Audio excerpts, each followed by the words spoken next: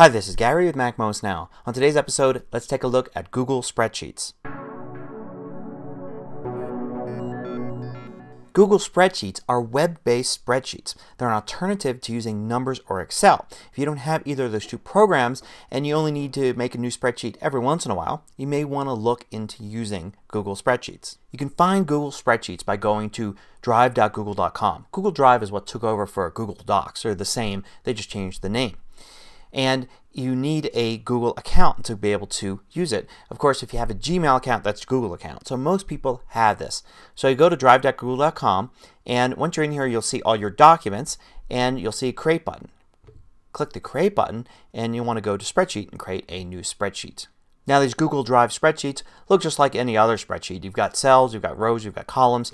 You can click on a cell, you can enter a number in.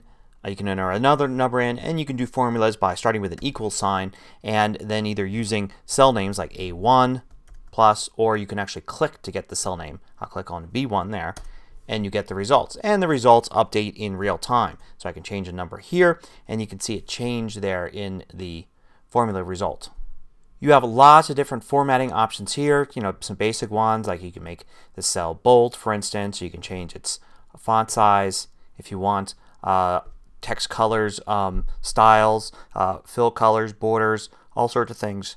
And you can insert comments. There's some charting ability. There's filtering. There's all sorts of different things you can do. You can copy and paste between cells and do just all the basic stuff. You can see in the menu items here how to insert things, how to change things, how to sort. A lot of different things that you can do. And one of the cool things is you don't need to save it at all. Just like with Mac stuff, you can basically just close that tab there and you can see there's the untitled spreadsheet. I can go into it here. It'll reopen again. I can make a change.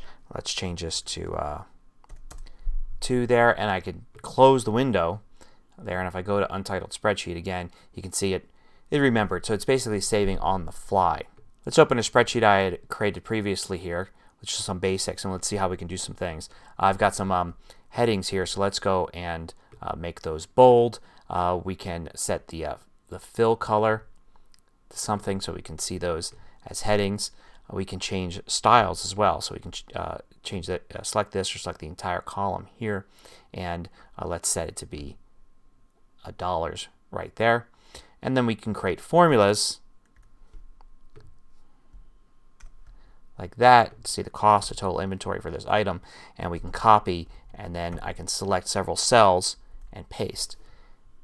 And then we can format that cell as dollars as well. If I wanted to make a chart, I could select some area in here and just tap the chart button, and it'll try to guess what kind of chart I want.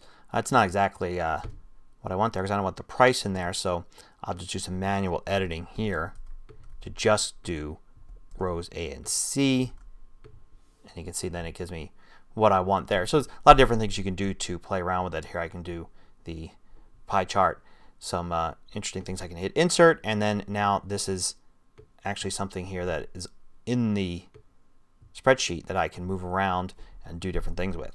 You do lots of different functions as well. For instance, I can do sum and select a range here and then get a sum there that updates.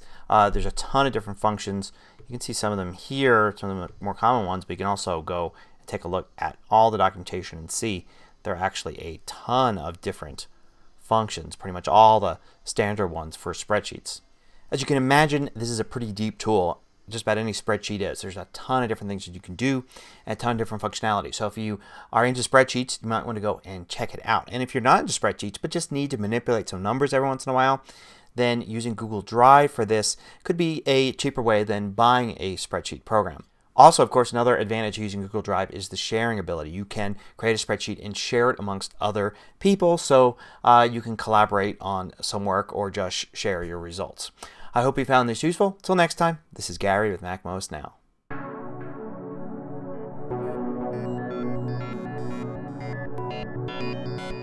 If you found this video useful, there's one thing you can do for me in return. It won't cost you anything and it'll just take you a few seconds. If you're not already at MacMost.com, go there and then look for the video you just watched and go to that page. Underneath the video you'll see a bunch of different links that help you share the video with friends. Take a second to click the like button. This sends a signal out to the rest of the internet that the video is worth watching. Thanks.